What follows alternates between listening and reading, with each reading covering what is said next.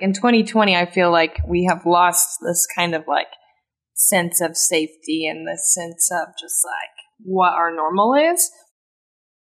Our fight against an invisible enemy has turned life in America upside down. The outbreak spreading across the U.S. The anticipation of what may happen has us not just cold, but frozen. Hey everyone, this is Emmy. And I'm Nick. Welcome to our quarantine-cation. So, we're back with another episode of Quarantine-cation. Woohoo! Woohoo! So, Quarantine-cation is a show where Emmy and I discuss how we're getting through quarantine. Yes. Or just COVID life in general. A global pandemic. Mm-hmm. But before we get into the conversation, a word from today's sponsor. The Commonwealth and all of our media properties are supported by Runza Restaurants. Oh, yes. Runza. Runza. I forgot to tell Emmy that we were reading an ad. Yeah, you did. Yes, but here we are. All right, so Emmy and I were first quarantined in early March. Mm-hmm. And what was the thing that got us through that quarantine as related to today's sponsor? So we were on the news. They asked me and Nick and I what we were most looking forward to when we were going to get out of quarantine. And the thing that we were most looking forward to was eating some Runza. What was that first thing you ordered? Some chicken strips. Chicken strips with, I know her Runza. Yeah, and tell everybody my Runza order. Okay, so Emmy gets chicken strips with barbecue sauce and honey mustard. Mm-hmm. Mm-hmm. I'm more of a Runza ranch guy myself. So I always get Runza's ranch whenever we get through. But yeah, when we're talking about ways to make it through quarantine, Runza is the ticket. Yes, or just in general, if your heart might be feeling like it's getting a little cold with the cold weather, but you just need some Runza to warm it on up. And it's actually chili and cinnamon roll season at Runza. Yeah. So for a limited time, it's like a seasonal thing. And if you've never tried chili and cinnamon rolls, go to Runza because theirs is dank sauce. Dank sauce. Everybody loves Runza. Go to Runza. Yes. All right, Emmy. So we were quarantined last week. We're officially out of quarantine. We both had COVID. For real. Yeah, for real. Yes, yeah. How are you feeling since the last time we updated the Quarantine-cation listeners? Well, we were actually sick with COVID and actually felt like poop. But now, feeling better, I think I had all this energy built up to go back to work and live life like normal again.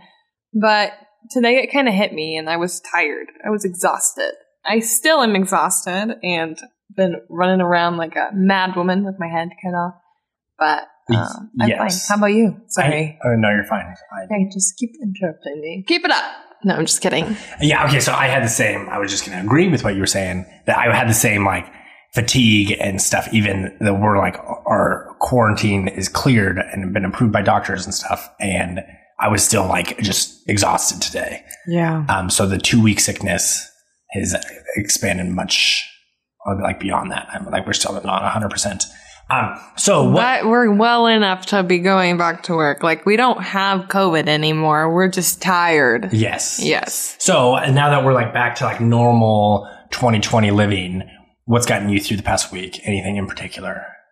What has gotten me through? Well, in general, the thought of being back at work is really, honestly, beneficial for me. I actually like being at work because when I was away from work, I was stressed out about what was happening at school and what needed to be fixed. So I'm glad that I'm back and I can kind of figure out how to get us back on track. I like having that structure. So just being back with structure has been nice. Okay. Oh, you wanted something different. No. That's so Emmy teaches at Lincoln Public Schools, and that our area of the country is currently surging with coronavirus. How has that how has that impacted school? In general? In general. Well, and just in general, this whole education in a global pandemic is something that all teachers, all students, all families are affected by. And everybody is just learning the new normal of school. And I would say lately, it's stressful just because Lincoln moved into the red on Friday and COVID cases are increasing. And I think in general, people just want to feel like a sense of safety. Mm-hmm. And that's like the overall goal for everybody, no matter what, how things are already. Like in 2020, I feel like we have lost this kind of like sense of safety and the sense of just like what our normal is. So it's kind of stressful. And then being away for so long was really hard too. There's no consistency. So I don't know. Honestly, I forgot what the question was. So no, just like now that COVID is surging. Oh yeah, has that like changed?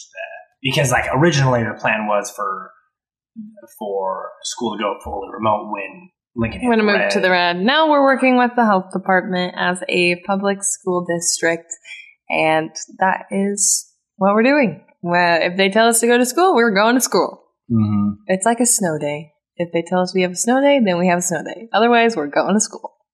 So my thing that's gotten me through this past week is good podcasts. Mm-hmm. And you talked about My Favorite Murder is Emmy's favorite podcast. Yes, it is. Yes. And there was a shout out to Lincoln today, our hometown. Oh yeah, yesterday. It was Monday's episode. They were doing the throwback episode, and they went all the way back to like when they first started their show in 2016, and they were pulling mini-sodes or like things that people had written in to go on to the mini-sodes.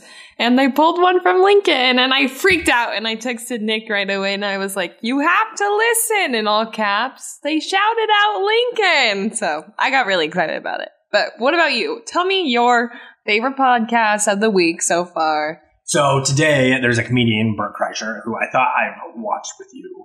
I'm slowly getting Emmy into stand-up comedy. Yes, we're on a Dave Chappelle kick. Huge Dave Chappelle kick. But Bert Kreischer had a viral YouTube video called The Machine is like a big like kind of shtick throughout it. And it's all about him robbing a train with the Russian mafia.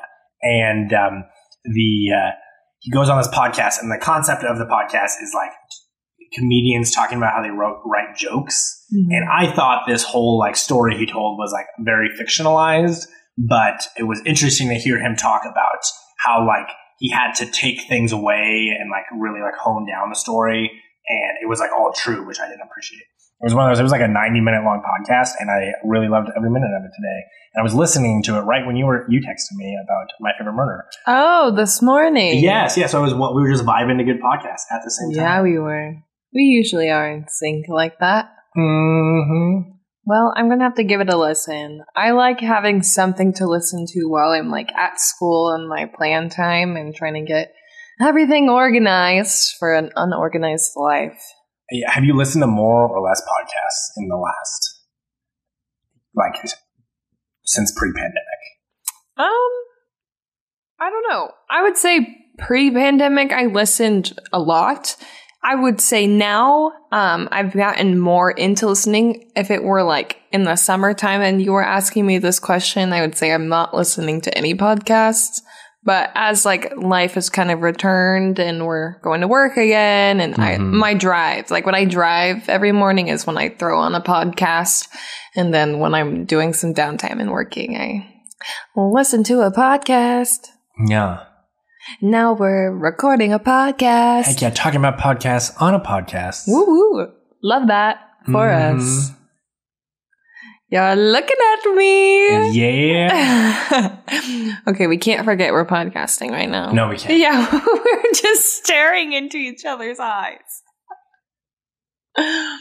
Okay, what's next? So the next is Emmy's suggested topic of Tell Me Something Good. And I asked first, so you have to go first. Tell me something good, Emmy.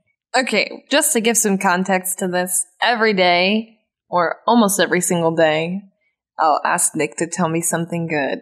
And so I thought it would be nice for us to incorporate this into our little podcast.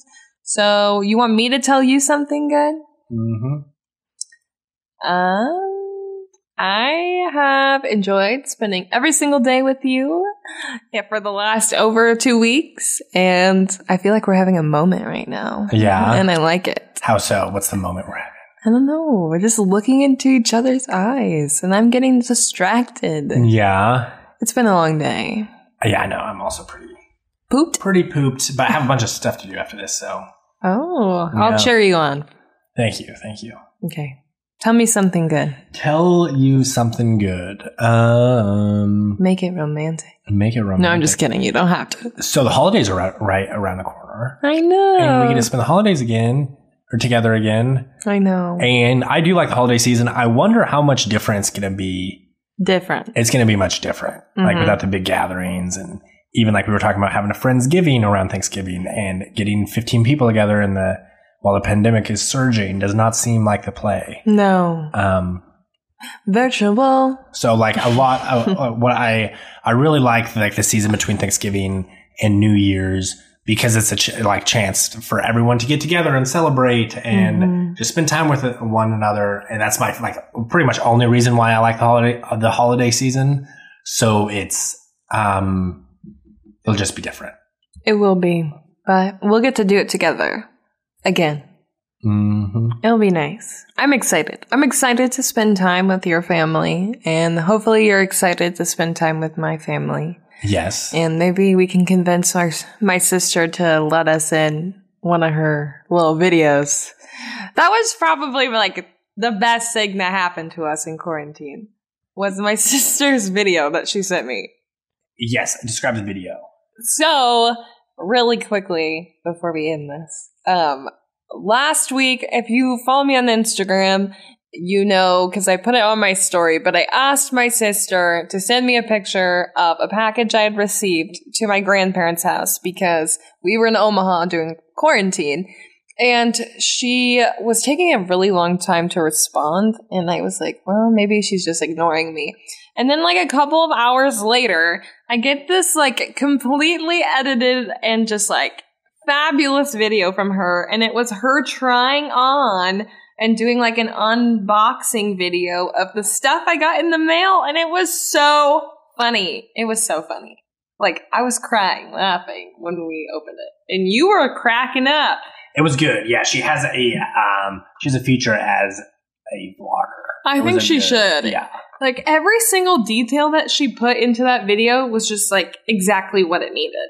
Do you think we can see if we can play this after? Play the video. Play it on here? Yeah. Well, we could put it up somewhere. Stay tuned.